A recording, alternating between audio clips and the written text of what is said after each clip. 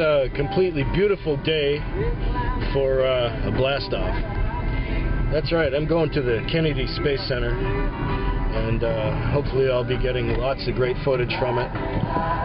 To my left, as I turn onto this US number 1, is the Atlantic Ocean, and out there's a gantry and a bunch of rocket stuff. And my tour goes in about an hour. I have a 2-hour tour that I get to see stuff from the Kennedy Space Center and rockets and all the historical stuff about Mercury flights and Apollo flights and all that other great stuff. Look at this, not a cloud in the sky. I can't get over this.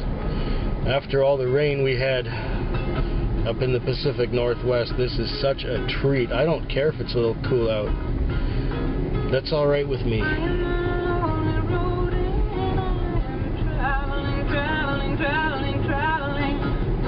Yeah, Cindy's not into the space stuff, so she decided to spend the day at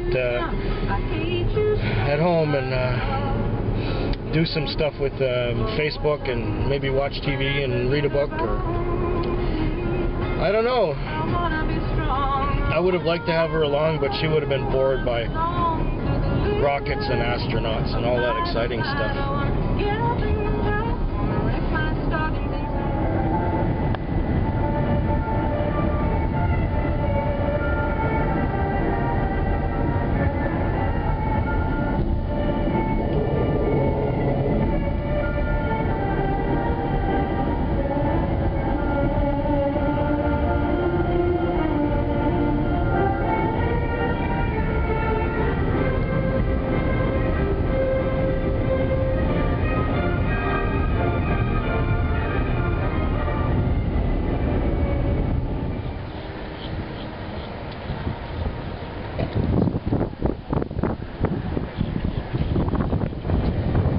So this is it, Kennedy Space Center.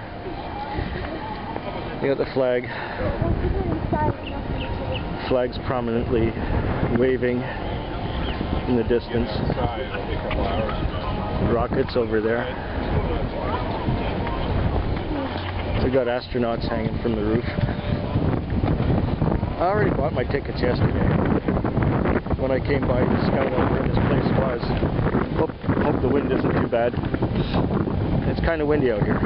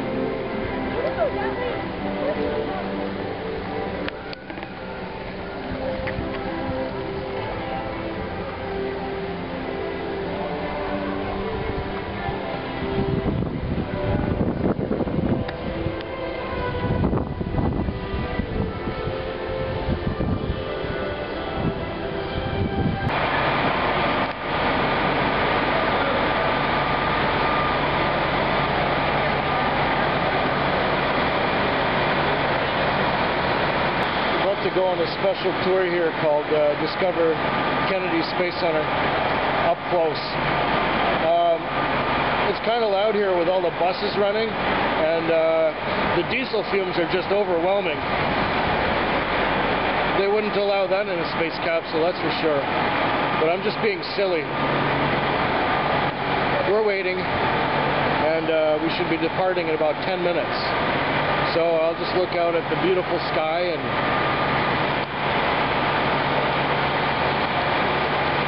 that.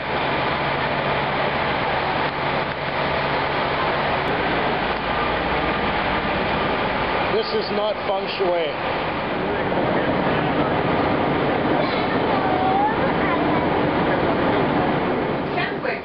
Fat quick. Feckwick.